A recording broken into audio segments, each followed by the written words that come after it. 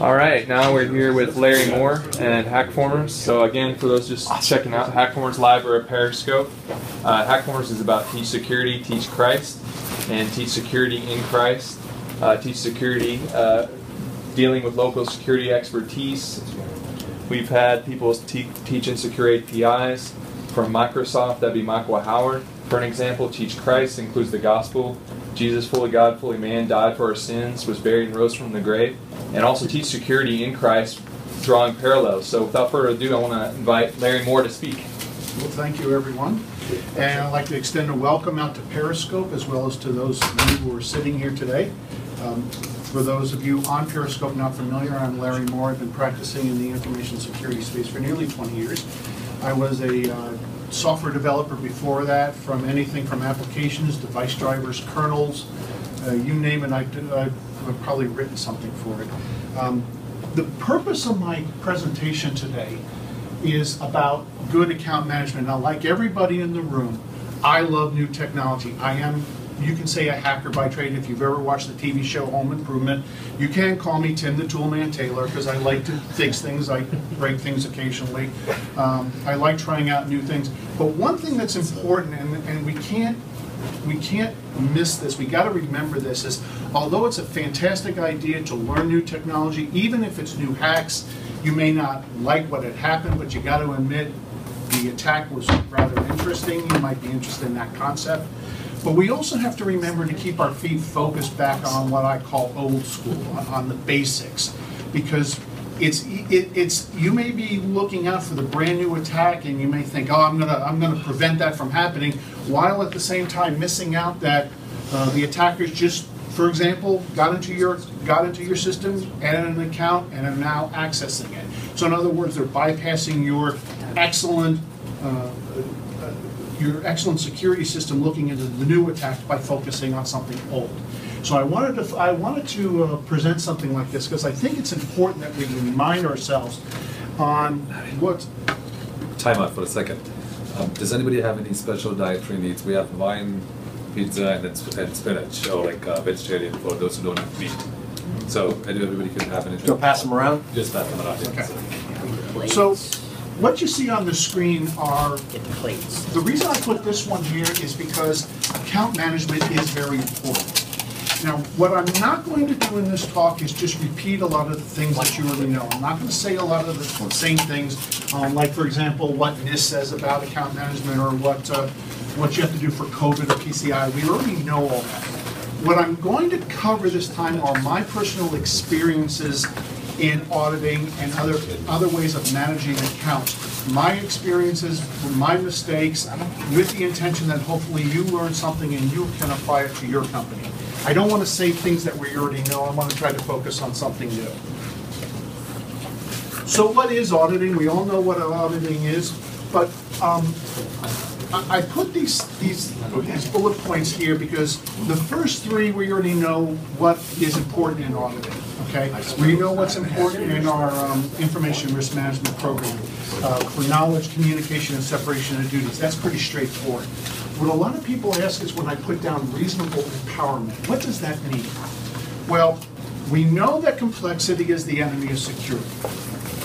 And complexity, too much complexity, can also impact your auditing program. It can also impact how effective your security management is. Like, for example, we all know that if you add a new account for just a general employee who comes into your company, usually it might take 3 people to approve of the account. It might take the person's manager, it might take HR, and it might take somebody who owns the account that person's going to be accessing. That's pretty straightforward.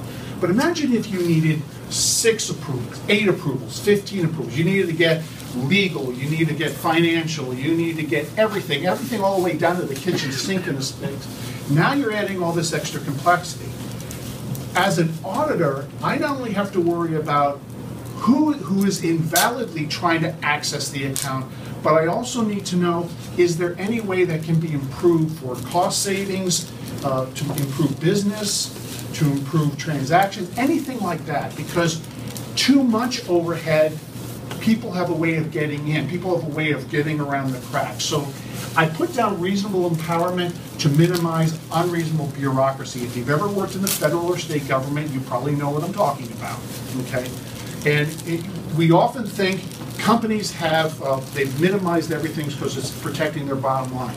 Sometimes that's true, sometimes that's not. So what I'm going to start off with is what type of accounts are we talking about? Now the list you see on this screen, you may have different terms for it. Your company may call it, have different terminologies for it.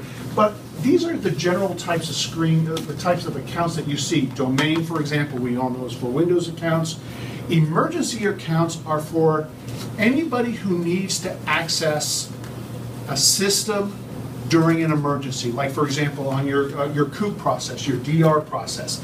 Because we often forget, as a gatekeeper, it's not only important to keeping the bad guys out, there may be times you have to open the doors to let people in for an emergency. For example, if I'm talking about an emergency recovery, and if I go to the person and say, well, wait a minute, you need to give it takes 2 days for a new account, you got to do blah, blah, blah, and you're talking about an emergency restoration process, you're going to be out the door. You're going to be looking for another job. So now what I have as that are bold here, I'm focusing on these three because these are generally the more vulnerable of all the accounts. In other words, service or application, you can combine it. Some companies do. Some companies treat them differently. But I'm going to treat them all as a system account, and then you have a privileged user account. So starting off with user accounts. Larry, one thing real quick on the emergency. One of the examples where that really is used is within the medical field, where you go in for emergency room and the doctor is not your doctor. Your doctor's authorized access to your medical record. In an emergency, any doctor can get access to your medical record, but you put enhanced monitoring, etc. They call it break glass access. Yeah, perfect example. When I was in the hospital, the nurses who needed access to my medical records, it was all by a card system that had their picture on it. My sister, for example, is an intern. She works for the VA. Now, she has worked in emergency rooms before. If my spleen is hanging out and I'm in the emergency room, I don't want my sister having to keep forgetting her password, or, oh man, what was the password? I want her doing her job and saving my life. And if she has access to my medical records, I want that instant. Okay, seconds do count. But if somebody tries to break in and tries to fake their way as my sister, trying to pretend they're an internist, I don't want them getting in. So yes, you do. It's an excellent example. Could you stand in front of your slide? Oh, I'm sorry. With the lighting. Okay. That people can see your face. Oh. He's blinded, but Yeah, I'm blind as Personal But problem. do they want to see my face? I once was blind, but now I see. Yeah. Or the other way around. Okay, now, so what are we talking about a user account? Now, it seems pretty straightforward. Somebody comes onto the company, somebody joins the company, they get an account. Now, is it impact? I can take my glasses. That's great. Okay. If you're joining the company, you get an account, you leave the company, your account is deleted. Sounds easy. However, that's not always the case. You have contractors. Sometimes contractors are done early on their project. You obviously have to have people who were terminated for something invalid that they did.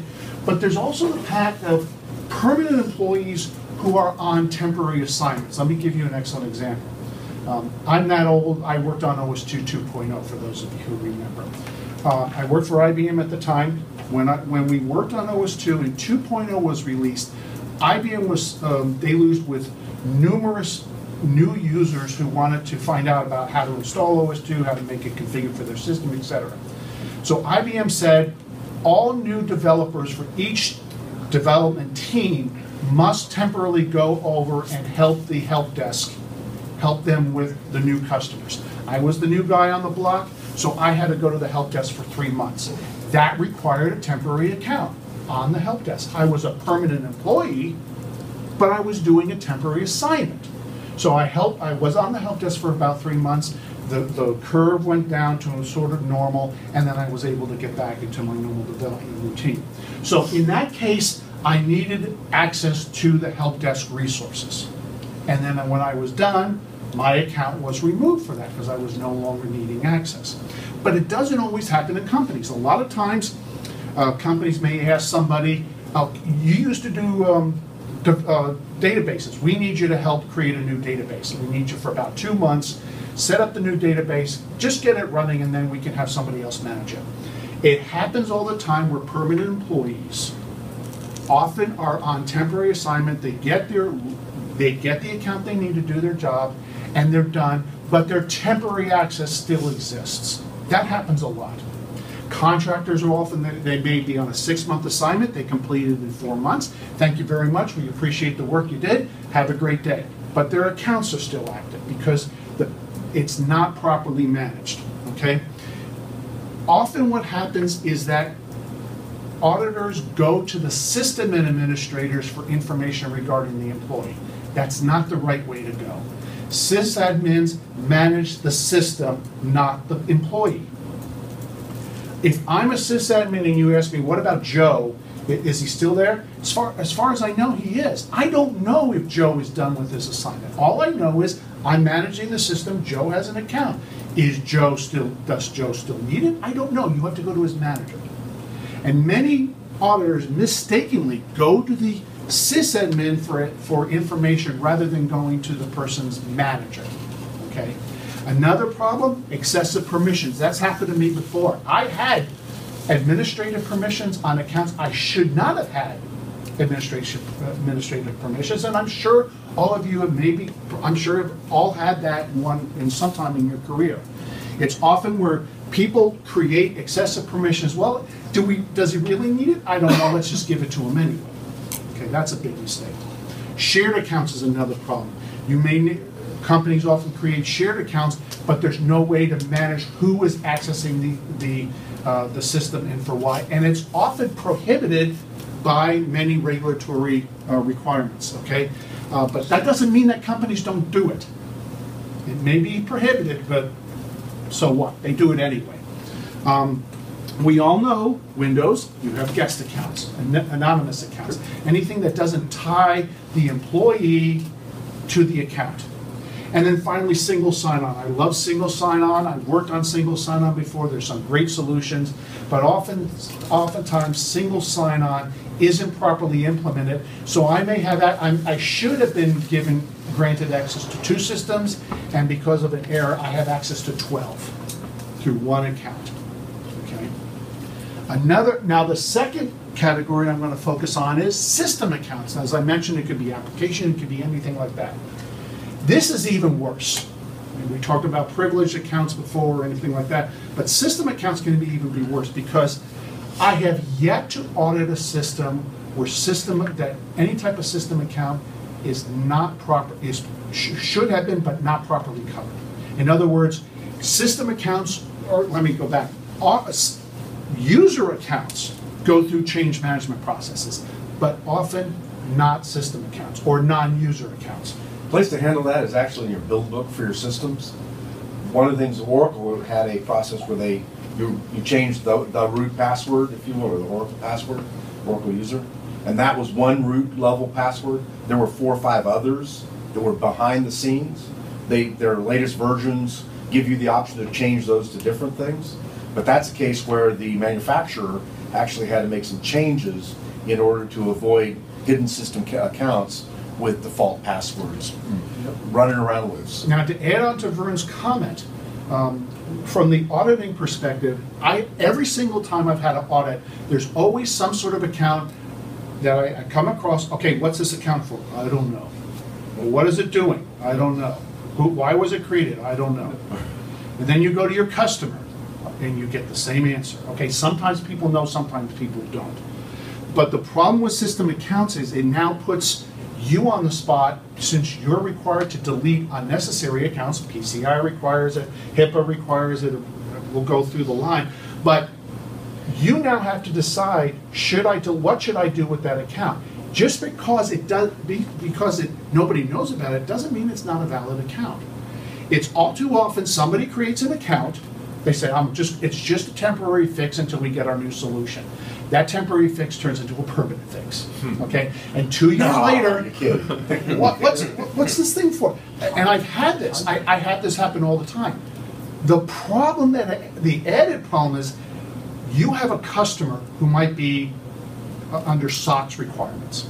They call you and they say, what's this account for? All right, let me find out. And then you look and you look and you look and you're talking, and you. Two months later, you still don't know what the account is. Nobody knows. It's there. What do you do with it? But now you have an angry customer who's trying to find out. The regulators are beating down on their necks. And you don't know. So that means they don't know. You don't have to go back to the regulators. They do. Now we're talking business. We're talking about an impact to your business. Remember, when customers come in and they may talk to you, they may sit down with you. Oh, what is your security? Oh, my security is great. Blah, blah, blah, blah. We do this and this and this and this and this. Okay, but now the rubber's hitting the road and they're finding out the hard way that it's not as good as your marketing team says. Okay? No offense to sales. Hey, you're like no offense to sales. But the problem is, as an auditor, I have to know. That's why I put knowledge in the first slide, because you have to know what's going on. And people change jobs. So you can look at it, you can look at your monitoring, you can look at your logs, and it may give you some clues, but it may not be enough. It may not satisfy your customer requirements. So now you have the dilemma. Do you delete a valid account, or do you suspend what may be a potentially malicious account? Suspend. Yeah, especially Exactly. if it looks like a system account, because Now- they break something going on in the background. exactly. You know, Vern, I'll sit down. You know more than I do. No, no, just kidding. But Vern's actually right. What we have to do is suspend an account knowing full well that the attacker can come in and re-enable the account. Deleting an account is better because now they have to recreate it. But Vern hit it on the head. Vern, if I suspend an account and it's a valid account and the customer complains, it's much easier for me to re-enable it and have it go on, okay? The problem is, what do? You don't know. So when I review it and I don't know what's going on, if there is an account I don't know about, I'll record it, I'll mark it as, I'll suspend it. How long do you suspend it? Well, there may be a quarterly report. It may be an account to generate a quarterly report. Well, then you don't want to delete it after a month. You may have to keep it suspended for 6 months and then see what happens. And if there's no impact, you may be able to delete it at a later time, okay? But you want to keep a record, because if you check it later and it's re-enabled, you now have a bigger problem. You now know there's something suspicious going on, okay? An alert on it. Alert on it, same thing, yes. It gets changed. Yeah, okay. I always like to do temporary suspensions. It should be based on your company policy. You may have to do it for a month, may be fine. 6 months may have to be required. But you have to be careful about what you do. Some people might be, oh, I deleted it, just get rid of it. And then you get an angry customer. And you may, think about it, you may not re-enable it the same way it was before. Now it's not working. For the compliance aspect of it, you said PCI, so would that be just sufficient for them if you, hey, it's not deleted, but it's suspended? As long as you report it, as long as you mark it and document it as that case. Yes, PCI will tell you that you have to delete unused accounts, but you can say, we suspended it because we're not sure what it is, I'm keeping track of it, I checked it a week ago and it was the same, nothing changed, we have alerts. Okay, those are my mitigating controls, my compensating controls, and that is sufficient for PCI. Okay. The fact with the auditor, you follow the concept of knowledge and communication. Okay, because you know what's going on, you're being communicated. If something goes wrong, that usually alone will satisfy PCI. Even if they find it as a finding, they might say, okay, it's a finding, but in 6 months you delete it. I'll check with you 6 months later. Okay. So obviously you keep records to identify potential patterns, because you can get an alert, but what if it's just somebody re-enabled it mistakenly? Well, okay, that's a problem, but it's a quick fix.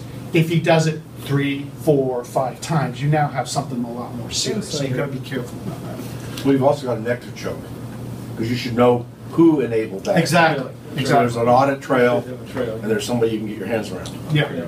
The other thing is the level of permissions, because it's the biggest problem. The big problem I've seen a lot of times is people go in and just give them enterprise admin or give them rank. Yeah. And you're like, no. Again, Even the developers, Role-based nine access out of permissions, 10, maybe yeah. I'm exaggerating, don't know what permissions, because nobody's forced them to test the level.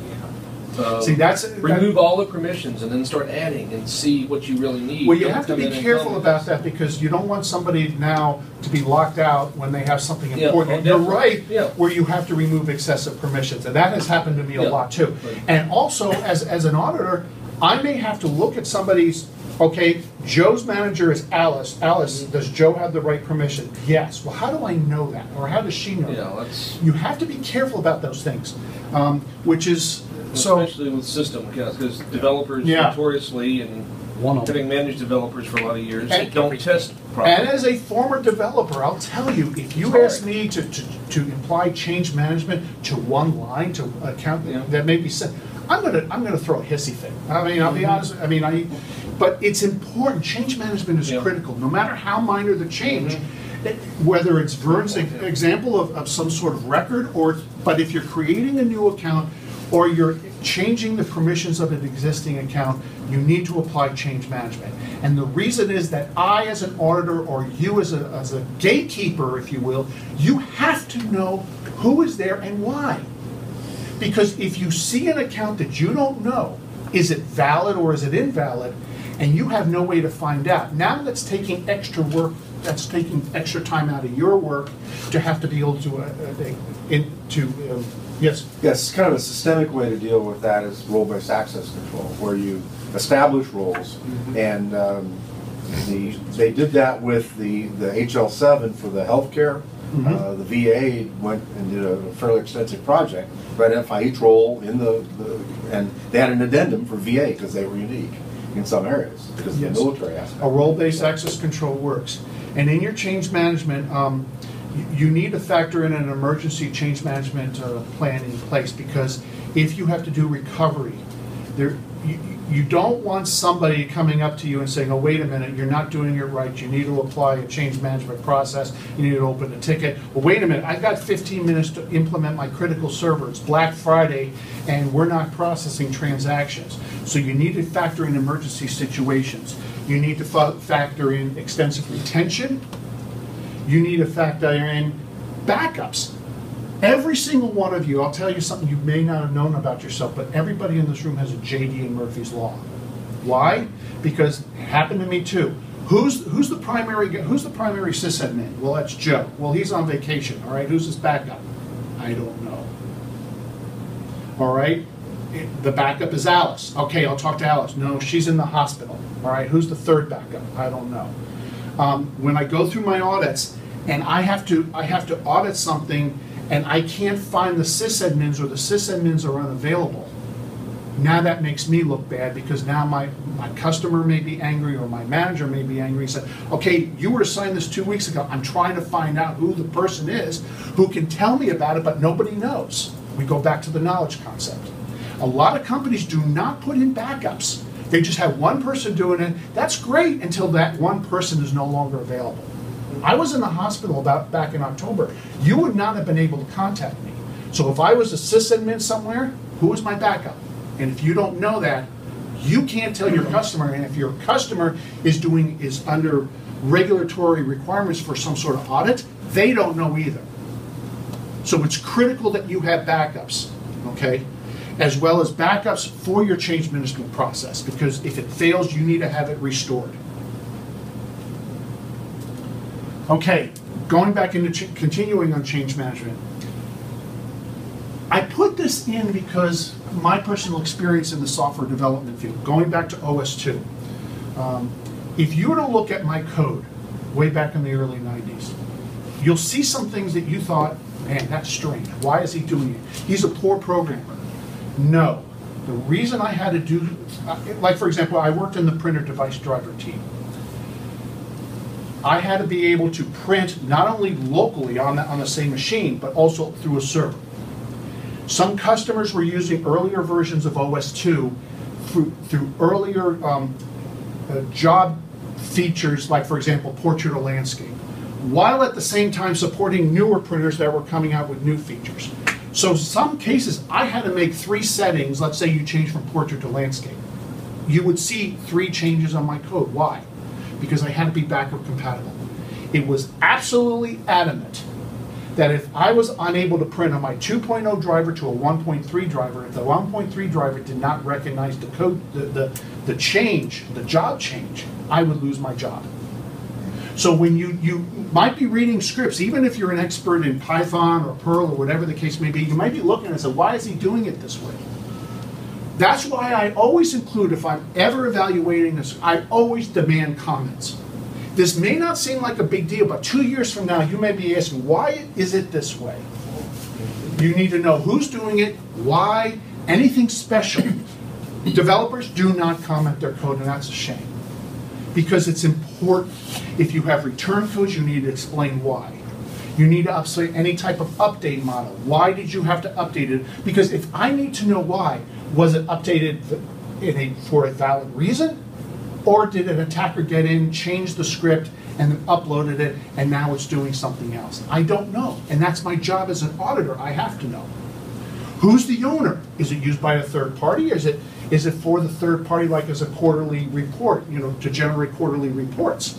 You need to make sure of that, and obviously run with least privileges. Yes. When you start including comments in your code, does it leave you more vulnerable for attacks and people understanding more of what's going on so they can tweak? Any good programmer is going to be able to figure that out anyway. Okay. You don't need comments if you're a good I know, for example, Java code is very easy to disassemble. There's a tool that will just disassemble your Java. You are right in the I'm sorry, go ahead. You're right in the perspective that it makes it easier to identify, but any good programmer worth their salt is going to figure it out anyway. It depends also what kind of the language and the technology itself is. If it's a scripting language, then you really don't have binary executable out of it. So, it's much more easier to read inline what the comments are. So you don't want to put anything sensitive in the comments. And even the business logic or something that will give you an IP, competitive advantage, you don't want to put that as commented code. And then if it's an executable that gets generated, the common misconception is that because it's an executable, the inline comments are really stripped out. It actually is not stripped out unless you explicitly state when you create the executable to remove symbolic information. Okay. So, when you remove symbolic information, then at least some of those text stuff would actually be taken out.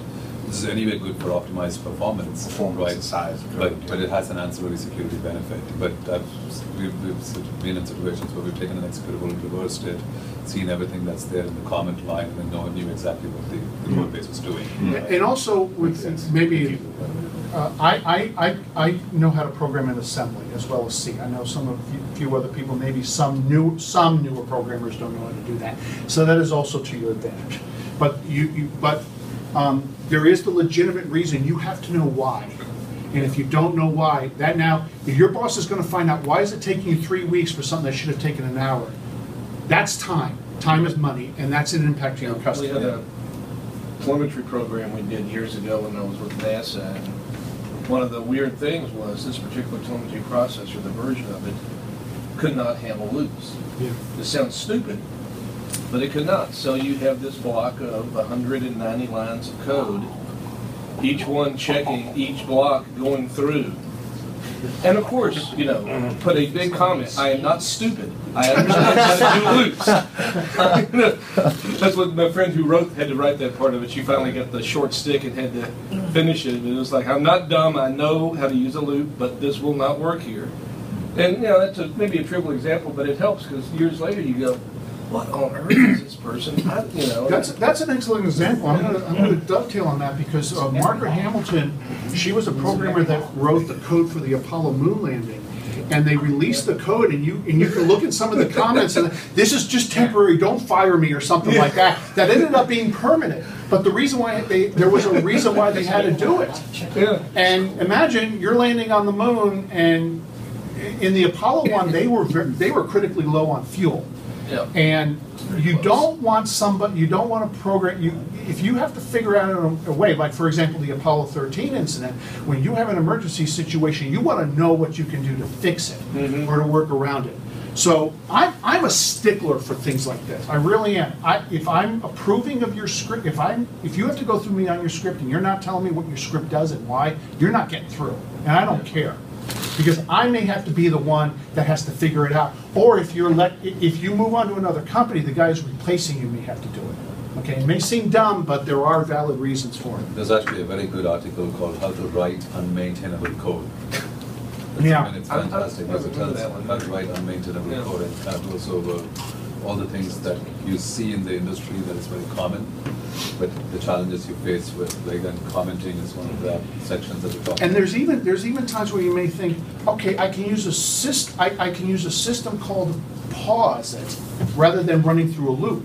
But there are actually people who had to go through loops because the system call impacted the code in an improper way. So there's a lot of subtleties. There may be a reason. And my point here is that as the auditor, I have to know why you're doing it and for what reason. Or you may have done it and it may be working perfectly for a year, and let's say a year later somebody said, oh, we purchased this new product, it'll do what you're doing right now, we don't need your account anymore. That might be a good reason, or you might look at it and say, well, it's not quite the same. You may have to know these things, because if you want to manage your system without knowledge, you're just taking a stab in the dark. Yeah. Okay. I would like to announce that I'm glad that this is a dying concept. However, a lot of small companies, I've run into a number of them, still think that using emails is good for change management. Now, that's why I put this up here. Now, I'm sure Marcus's company wouldn't consider doing that, but there are a lot of CEOs out there who unfortunately think emails are documented, they already exist on our system, and you can distribute it to whoever needs to approve it, so it's good enough. Never. I've actually had to audit companies that use emails for change management. Now, this was before PCI mandated that it be removed, but it still applies today. And I put this in here, and a lot of people think, okay, I'll tell my CEO the reason, and they give 20 security reasons. No, that won't work. My number one reason for not using emails is because it's too time intensive. As an auditor, even the best email system for change management can take 10 times as long as going through a change management tool, like Redmine. I've used Redmine before. It's a nice tool. I recommend it if you're looking for an open source solution. There's 1,000 reasons why, and I actually, this was not too long ago, I actually came across something regarding a system account of somebody who, okay, John was the person who made this change. Okay, is John spelled with an H or with just J-O-N, short for Jonathan? Well, it's John, J-O-H-N. It turned out to be Jonathan. I'm not using the real name, but you see my point. Names can be misspelled. My oldest daughter's name is Caitlin. But we still come across, or her name is spelled Caitlin versus Caitlin. And if you have a lot of international employees, sometimes one misspelling can be a big problem. Just so you know, I've actually, my first name is Manoranjan, but I've been called marijuana. Oh my The way it's gosh. actually spelled, with a J. And, Yeah, my proper name is Lawrence, but a lot of people, they can't find Lawrence Moore and they think I'm Larry Moore. That's just my nickname, and you know that ends up with problems. So using emails, and I'll tell the CEO. Now, when we say email, okay, email is going to have the email address, which has the name of that account properly spelled. So How do you know the account is properly spelled? Well, because well, if you're sending it to a change control board, you ought to have an instruction that has their contact information. Right. Okay. And what if you can misspell the name, but let me give you an example. Let's say Vern was one of the approvers, okay? My name is on the distribution list. Now, what if Vern accidentally, just honest mistake, hit reply rather than reply all? I'm not going to get that information. Now, Vern moves on to another company. He just found a better job. Now, I have to audit it, so guess what I have to do? I have to get Vern's archive go through it and find out, was this properly implemented? The problem with emails is even the best method, Okay. email will not enforce requirements, will not enforce policy. Okay? I've had it where the wrong email got sent to me. There's another Larry Moore in Dell. And once in a while we get our emails mixed up. Yes. What about the paycheck?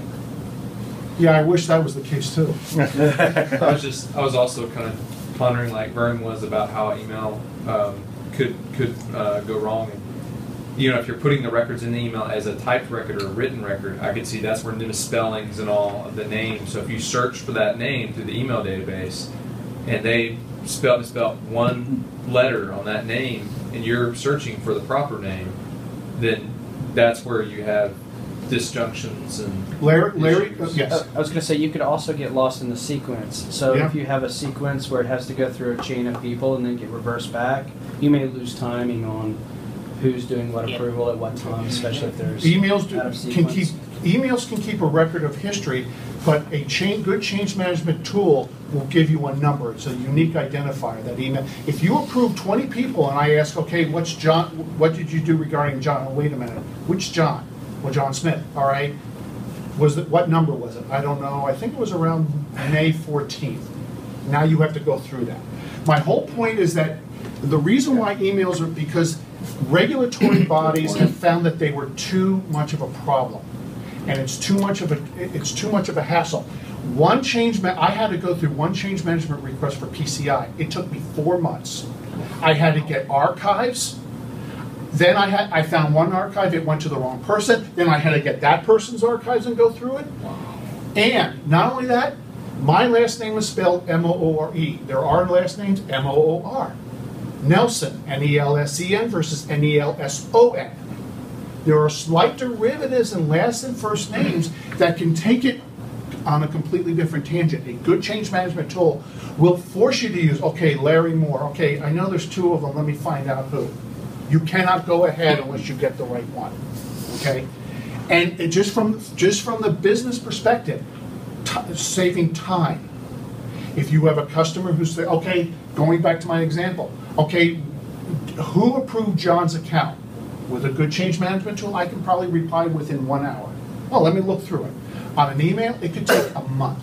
You want to tell an angry customer who's under a SOX investigation that you're still trying to find out who approved it? No, it's happened to me. Emails are rejected, and a lot of CEOs, well, emails are documented so we can use them. Yeah, but there's more to change management than just being able to find something in an email. And we all know they can be forged. Okay? No matter how big your change... We're convinced. Yeah. No matter how big your change management record is, I guarantee your email record is 10 times the size. Oh yeah. Plus, I have to get IT involved for archives and all sorts of things. So you got to be careful on something like this. 4 months, crazy. Yeah. Now I want to rush through because I am falling a little behind. So best practice. I'm not going to cover too much about best practices, but I am going to focus a little bit about primary and backward password management in just a moment. Okay, VM best practices. You have a VM system, you keep a backup of it. Well, how often do you make backups? And now remember, PCI and other requirements tell you you have to use unique password, but that's for the active system. If you have to go into your archive, grab your VM system and apply it, you may have to focus on applying the updated patches. You may have an outdated password, so you have to make sure you keep current copies of what you're doing as far as your backups. Like, for example, if I change my password from A to B, but I stored my VM environment under A, I may forget what that password was. So just remember, and you want a separation of duties concept for the hypervisor, you want a different manager so that the administrator does not have too much authority. I'm not going to go too much into Active Directory because I am running a little bit behind, but Active Directory is pretty straightforward. If you are going to audit Active Directories, you do need to follow up. And I always make sure that if there is a change management process, I always get an Active Directory expert in to approve it. Because I'm going to miss Active Directory permissions. Sooner or later, I'm going to make that mistake, but I want an Active Directory expert to make sure that everything is correct. So if you're doing any type of privileged accounts in AD, make sure you have an AD expert who's part of the approval process. Again, I say reasonable empowerment. I don't want to add too much complexity, but I don't want to miss out on things either. And obviously, you want to isolate your legacy systems because, let's face it, a lot of companies still use Windows Server 2000 for whatever reason. Okay. Don't judge. For your It's Windows NT actually because it's new technology. yeah. Hey, by the For way, your we are privileged accounts. at Microsoft, all right? So everybody hold your peace. Yeah. There are some times where we've had to prohibit remote access of accounts for specific issues dealing with trusted platforms. So you've got to make sure you manage your system properly, like through one-time passwords, two-factor authentication. What's also important, if you require dual-factor authentication for physical access at that server, you should also consider dual-factor authentication for the logical server. You may fail your audit if you don't consider both. So make sure you consider dual-factor authentication across the board. Okay.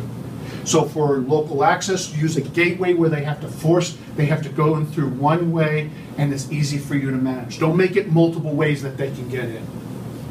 Lock down your channels. DR and COOP, I mentioned DR and COOP before. You have the RTO, which is the recovery time objective, and the RPO, the recovery point objective. You've got to factor both of these in. The time objective is the time needed to get to a working state.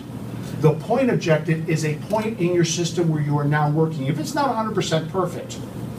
So you may not be able to apply formal change management for an emergency recovery. Maybe you create one change management record, apply whatever you have to do, and then write a report on what had happened. Because, like for example, if you're a merchant and it's Black Friday and your system goes down, minutes count. Or you may be, as Vern mentioned earlier, a hospital where seconds count. You don't want to be worrying about, nitpicking over little change management records. You got to get that system up and running. Password backups.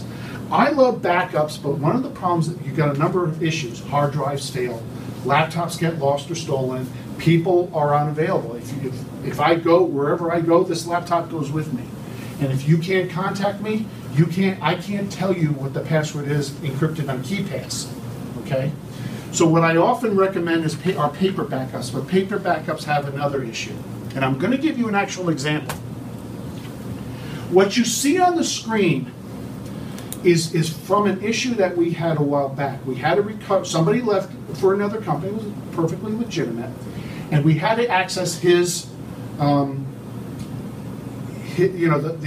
root password. Problem is he wrote it. And there are two people on this planet who have atrocious handwriting, doctors and IT people. Okay? And let's go back to Murphy's Law. The more important the password, the worse his handwriting will be. Let's face it. Look at the top character that you see. This is my writing, but I tried to copy his handwriting as close as I could. We were trying to figure out what the root password was. We thought it was a C. Was it a C? Was it a lowercase L? We tried various combinations, and with trying to enter passwords, you could make another mistake and not realize it. Now, what we did is, fortunately, we went through his desk and he had a lot of notes, and we noticed that every numerical digit one, okay, was written somewhat curved. We noticed that. That's interesting. So we tried it, got it. The point I need to make is when you are backing up your passwords, it's not enough just to write it down, because my handwriting is naturally ciphered. You can't read it. Sometimes even I can't read it. Okay? And so it's safe. It's safe, yeah. Yeah. Now, a number of large companies have a grid system like this one. This was created with Excel. I'm welcome to give you my copy. It contains a cover page. I love this tool. It's just a simple solution that makes things a lot easier. What you do is you write down the character and you circle, was this a lowercase c or an uppercase C? Well, that'll tell you. What is this? Well, it's an uppercase O. This is a 0. This is a lowercase w. When you are recovering and time counts, you don't want to be figuring out, okay, because how many permutations do you think you have to go through to try to get the right password? This tells you right now. I've also noticed that a lot of large companies do this for their encryption keys. A grid system like this, I think, will save you a lot of time and a lot of headaches. Now, like I said before, a number of large companies already do this. I don't know about smaller companies, but there has not been one small company I've seen that implements something like this. But I highly recommend you implement something like this if you do, because it can save you a lot of time and a lot of headache. What's a non-sealable bag? A non-sealable bag is something you can buy. It's available. Once you seal it, the only way you can do it is by cutting it open. You cannot, it's not like a Ziploc bag where you can open it and close it multiple times. You seal it once, you're forced to open it by ripping it, and it's sealed, the interior is in a way where you can easily tell if it's been Wouldn't you cut. want it to be in a non-sealable bag, though, so you only get to it when you absolutely need it? Yes, but if you reseal it, you can use a non-resealable. You can use another non-resealable bag. So the idea is you want to have awareness that that bag has been opened. Yes. Tamper. Oh, now, I've never had to do this. I've never had enough time, but if I have to test the password to make sure is it accurate, I can, the non-resealable bag will have a section where you write down information. You can cut out that section, put it in the second non-resealable bag with a note saying, I tested this password on this date and it's valid. You can separate this grid into multiple and put them in multiple safes. Okay, a lot of people do that with encryption keys. Okay, the point is, if you break into one Person integrity. yeah. If you break into one safe, you still have to get in the second or third. So this has saved us our hides a number of times, not just with passwords, but with encryption keys. And Larry, is there anything else that you would recommend for writing down like passwords? I mean, for safety measures besides just this, sealable Key bag? pass, last pass. And I love those tools, but I trust technology only so far. Right. You know, you can put a paper password in a fireproof safe and feel reasonably safe. Thank you. Okay. And this is just, like I said, Excel, or if you want, I'll give you my copy. You can print as many of these as you want. You can have a 45-character password, and you can still create this system, just multiple pages. Doesn't matter how many pages you need. Okay. Yeah, send that out. Okay. Password vacuum. I'm not going to focus on this because I do need to go into the more important area of, and I'm going to be running out of time soon. Okay. Teach Christ. Now, you used this last month in your presentation. I loved it so much I added it to mine because I thought it was so what had happened is you can see the creation of Adam by Michelangelo.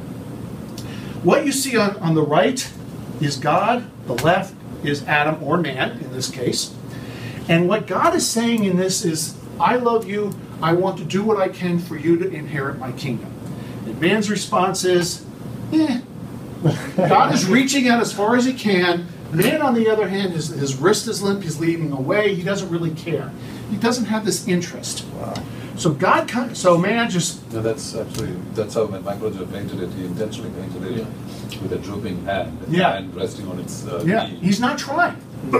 He just keeps back. Resting on his knee because And to depict that he by himself is incapable. Yeah. So God came up with another brilliant idea. I love that. Let me back up. The barrier is sin. The barrier is sin. It's pushing man back. So God comes up with this idea. Jesus. Now, if you notice in the Bible, there is no reference to bridges. There's references to gates. There's references to doors. In other words, he's focusing on barriers rather than bridges. Now, I'm going to answer that question why in a moment. But Jesus, in a sense, is a bridge between man and God. Believe in Jesus as the Messiah, and you will inherit the kingdom of God.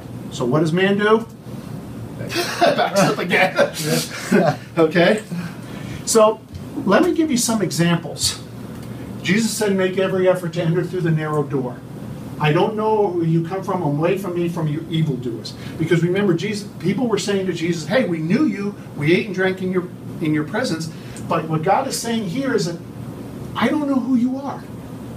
You may know of me. You don't know me. I know who Donald Trump is, but I don't know him personally. Whatever you think of Donald Trump, it's just you know who he is, okay? The first example here is referencing as a narrow door. In Revelation, it talks about the New Jerusalem being a city with gates and walls. Now that sounds odd. Why would God want to put a focus on heaven and Jerusalem and talk about doors? Isn't he the one? Isn't God the one who wants to reach out to us and get us into his kingdom, bring us into his kingdom? Okay. It talks about foundations. A foundation in construction is the cornerstone of the building. Knock out the foundation and the building will fall. This is where I think it bridges all together, pardon the pun. Okay. Jesus said, I and myself am the gate for the sheep. Jesus is the way between earth and heaven. Jesus is the way to get in. And okay, there are two groups that fall into that. There are two categories. There are those who are seriously interested in a relationship with God, and there are those who just want to destroy. They lie, they cheat. As Jesus says right here, the thief comes in with the sole intention of stealing and killing and destroying. And then on the second one, Jesus replied, blessed are you, Simon, son of Jonah. On this rock I will build my church, and the gates of hell shall not prevail against it. Jesus doesn't talk about barriers and gates and walls because he wants it to make it sound like heaven is just some sort of private country club that you have to get in. He's talking about this to protect us against those who want to destroy us. Yes? And one thing, he's not talking about Peter in that case. He's talking about the truth that was revealed to Peter. Yes. Sometimes that's a common thing. No, yeah, you're right. Get confused okay. with. Because Simon said, you're the son of the living God. He said, for this was not revealed to you. But he taught, why would he give him keys to a bridge? God is giving him keys because he is the way to God, and Peter, and as the other apostles, were the original messengers. In other words, Peter says, go that way to heaven. And that's through Jesus. Now, what is interesting that a lot of people say, people often say, well, God is just this private country club type thing, okay? Well, think about it. Remember when Jesus was on the cross, the first criminal mocks Jesus. The second one does this. First, the second one rebukes the first one, followed by he admits his sin, he admits his crime, then admits that Jesus was innocent, and then admitted Jesus' divinity. He said, remember me when you come into your kingdom. And now, to die on a cross meant you committed a heinous crime. What did Jesus say? After all that, you will be with me in paradise. In other words, the way is, in a sense, easy. It's not God who's making it hard. It's us who just refuses to acknowledge it. So those who are seriously interested in a relationship with God, they think of selflessness, they think of humility, they think of somebody more important than themselves. But those who want to destroy and hurt, harm, and do anything else, they're only thinking of themselves. You can always see that. Sooner or later, it's always about themselves. And you might say, okay, I love God, I'm done. Okay, I'll move on to the next thing. Okay, no. Because just like an attacker, they may say, I'm the CEO, give me the password. Well, that doesn't mean they're really the CEO. Okay? Watch out that you are not deceived, for many will come in my name. They may say at the beginning, I am he, but sooner or later, as you see them in their actions, as their heart reveals who they really are. And Jesus replied, he will keep my word. If you use the 21st century vernacular, Jesus replied, if they want to join my network, they will follow my policies. Seriously, you can apply the same thing. Just as you are the gatekeeper to what should be going on in your network, Jesus is saying, I am the gatekeeper to heaven. Follow my Father's policies and you will get in. Okay? If you want to follow in that way. I'm going to give you homework. I'm the first one to give you homework. Read James chapter 3. James chapter 3 focuses on two areas. Number one, he focuses on the tongue.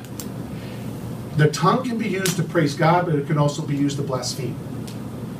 The second part of James is the wisdom. Okay? Wise people are humble. They think of others than themselves. They listen and realize their mistakes. They realize that they're sinners, but also realize that they want to get a closer relationship with God. If you came, all of you came to me and said, Larry, you sinned A, B, and C. If I wanted to be wise, I would say, let me think about that. You know, you're probably right, because we are all sinners. We all help each other identify our sin and help ourselves get a closer relationship with God. So read James chapter 3. There will be a quiz on that next time. Okay. So to summarize, if you're going to be the gatekeeper of your company's security, or if you want to follow the gatekeeper to heaven, there are many identical ways that you do. Okay? God's commandments are the frameworks. Bible is the policies. Standards are parables. Because standards help, the parables from Jesus help you understand what God wants from all of us to do.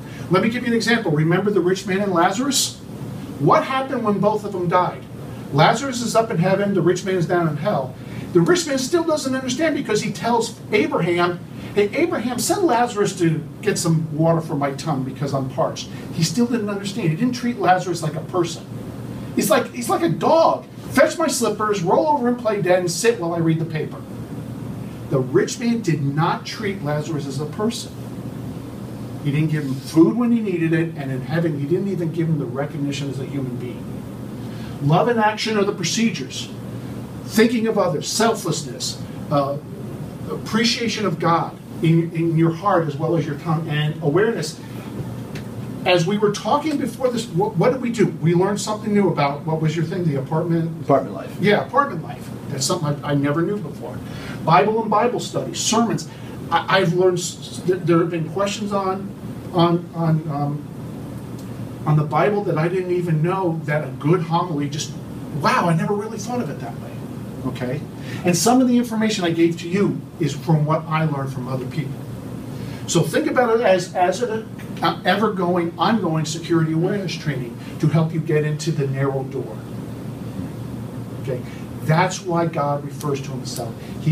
Jesus is the system administrator to heaven, to protect us from those who want to destroy us. Any questions? I had an observation actually while you were talking about permanent and temporary controls or accounts.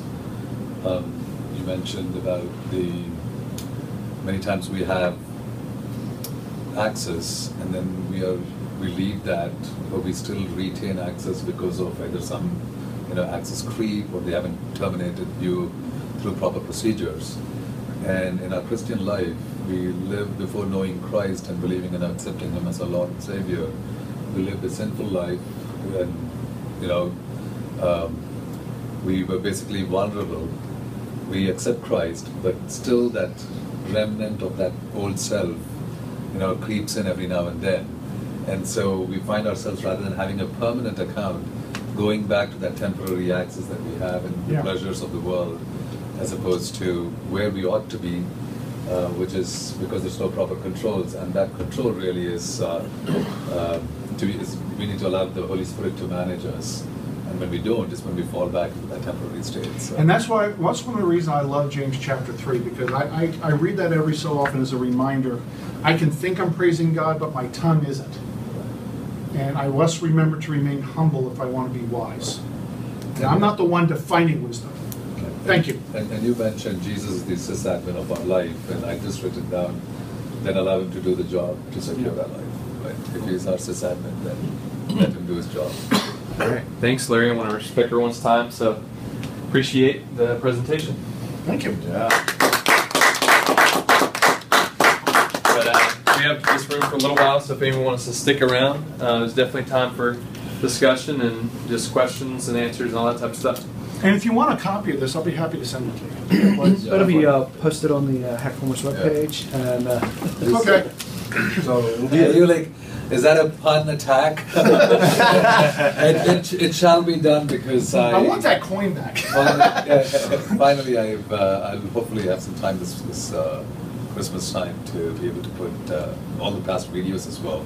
I have one video I need to pick up from you. So. Yeah, it's on that iPad, by the way. Thanks.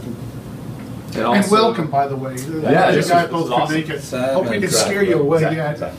Not at all. We'll be back. No, I'm sorry, I wasn't picking on sales. No. You can all day long. I think I'm there Certainly so. But yeah, a couple interesting examples. There was a guy who had left a company, became Cisco SE, and got an email 2 years after he left about a problem, saying, "Hey, help!" And so he couldn't reach the person. Said, "Well, I'll try my VPN." It worked. I'll try root password on the box they needed help with. It worked. Oh my goodness. He ripped them a couple of new ones for. Yeah. And the reason why I put VM in is because if you copy if you back it up and you change the password like PCI requires, they kept trying to use the new password and they didn't know what it was. That'll hurt you. Does PCI require a new change of password for when changing management, or is it like every month Anything or- that touches cardholder data, if you're a sysadmin for the cardholder data, you have to change that password too. Okay, cool. And just a comment on, I love the fact, so it's like God just wants a relationship with us so bad, right? Because, we talk about, you can tell a person if they're a Christian or not because, their tongue or their actions and stuff, and yet we're still sinners, right? Everyone in this room.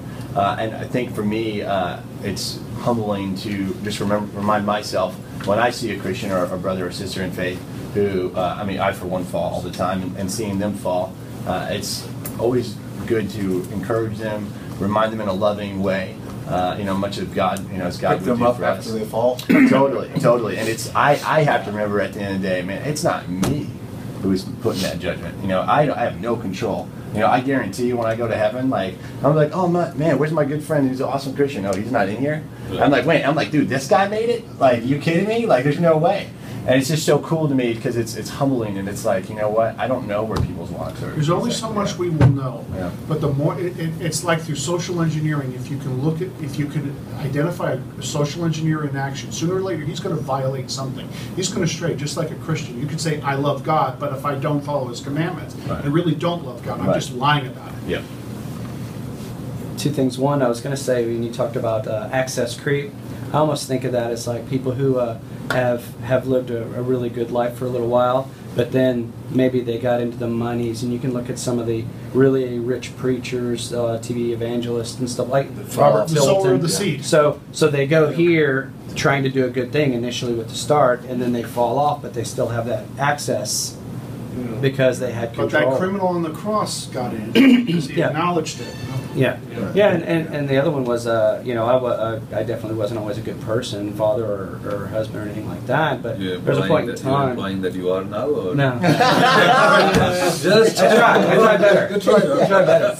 Sometimes it's very trying. But very trying. But and then I joined a group, and the idea wasn't, hey, let's all try and be here, but it's a group of guys trying to help each other become better men, or a group of Christians trying to help each other become better Christians. What's interesting is some It's people who you say, surround yourself with. I don't have to go to church, or I don't have to do it because I know God loves me and I'm with it. Fine. Treat your wives the same way. So I know I love my wife. I don't have to take her to dinner, or I don't have to spend time with her. Sooner or later, That'll end badly. That will end badly. yeah. So a lot of people, one person actually told me, I wouldn't try that I don't have to go very to church because I don't love God. I said, well, wait a minute, how do you know? And I suggested the very same thing. Don't go with your girlfriend. Just say, I love you. I don't have to spend any more time because I know you love me. And he's I'm not doing that. So point me. Yep. Well, and How are you doing loving other people? Because it's if you say you love God, but you hate your brothers who you can see, How can you? That's actually. and that's a challenge. It's like saying to, hey, I love you, brother, but your wife is ugly. That's what it comes down to, right? Like the bride of Christ is the believer, Yeah. the brethren. And saying that we love Christ and not go along with the bride of Christ is just a... Yeah. I'm more and more convinced that the fellowship time we spend with other Christians is a key element of worship. That's what God established it for. Yeah. It's not Even if you not thought, so much yes, it's to praise Him, but it's more for our benefit, so we have other people to communicate with and share with, and recognize, we're flawed. Every church, if you use the term, or meeting I walk into, We're all a bunch of flawed people. Right. Well, I love the saying, the church is a hospital for the broken, a museum for the people, the successors. And one other thing too, we talked about the prodigal son, right? And they're like, oh, the prodigal son.